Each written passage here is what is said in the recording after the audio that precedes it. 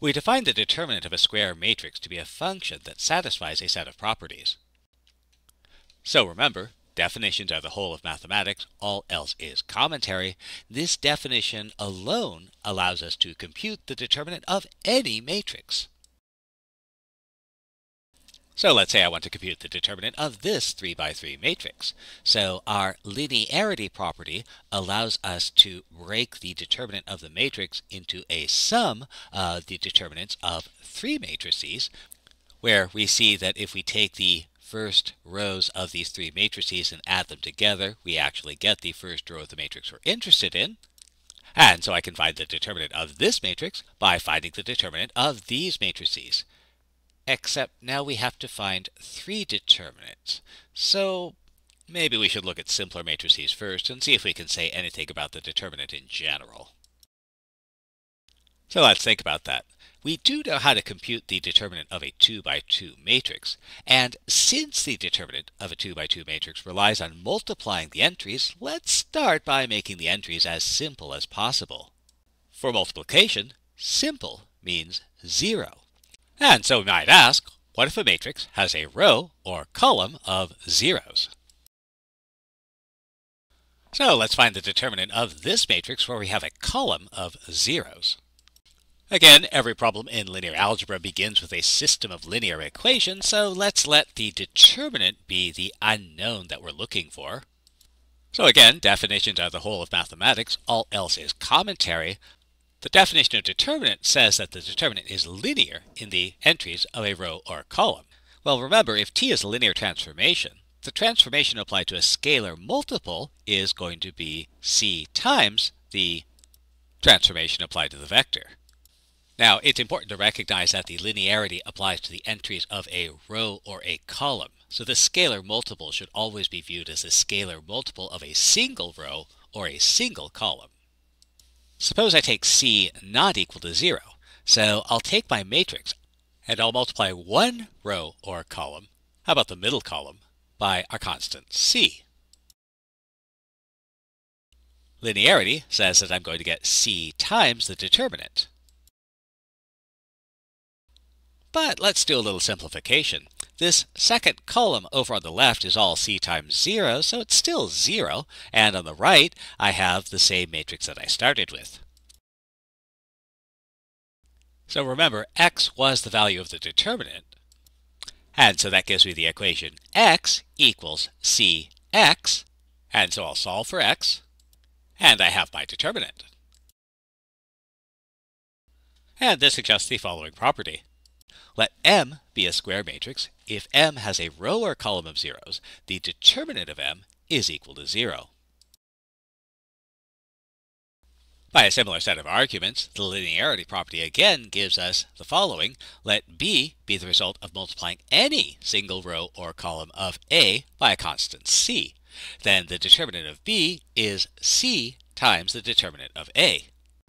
And we can show this by, well, this is a homework problem, so you should do it. So what about the determinant of a diagonal matrix? Well, let's summarize everything we know. First, definitions are the whole of mathematics, all else is commentary, and so let's pull in that definition of determinant. Now, just from the definition of the determinant, we were able to show that if we have a row or column of zeros, the determinant will be 0. And so we don't have a row or column of zeros, so this doesn't help us. Also, just from the definition, we were able to determine that if B was the result of multiplying any single row or column of A by a constant C, then the determinant of B is going to be C times the determinant of A. Well, let's see if we could use that. So the first thing we might notice is the first row of the matrix is really 2 times 1, 0, 0. And so by linearity, we can rewrite this determinant as... Now that might not seem very useful because then we still have to compute the determinant of this matrix. But wait, this second row is the result of multiplying 3 by 0, 1, 0. And so we can write down this relationship. And lather, rinse, repeat, the third row is the result of multiplying 5 by the vector 0, 0, 1. So we could write down this relationship. And, well, that doesn't really help us because we still have this determinant of a matrix we have to figure out. If only there was some way of knowing the determinant of this matrix. Oh, wait. Definitions are the whole of mathematics. All else is commentary. The definition of the determinant tells us that the determinant of the identity matrix is 1. So we do know the determinant of this matrix, which means we also know the determinant of the given matrix.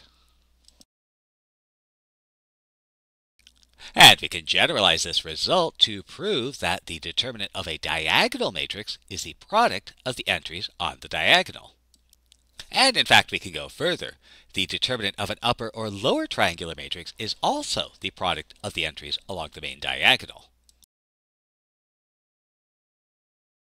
And now we're ready to do an important example. Let's consider this matrix. Now our linearity property allows us to find the determinant of this matrix as the sum of the determinants of 3 matrices. And again, we've taken our first row and broken it apart into 2, 0, 0, 0, 7, 0, 0, 0, 5, and importantly, everything else stays the same. And notice these last 2 matrices have a column of zeros, and our theorem says we know what that determinant will be. So the determinant of our original matrix is the same as the determinant of a much simpler matrix. Well, that was useful. Let's do that again. And so our determinant of the simpler matrix, I can use linearity and rewrite this as the sum of the determinants of 2 matrices, where this time I'm going to break apart that second row into 0, 3, 0 and 0, 0, 1.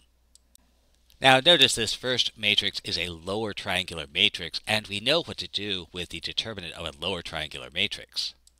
This second matrix isn't a lower triangular matrix, but if we switch the second and third rows, it becomes a triangular matrix. And if we switch adjacent rows, that's going to change the sign of the determinant.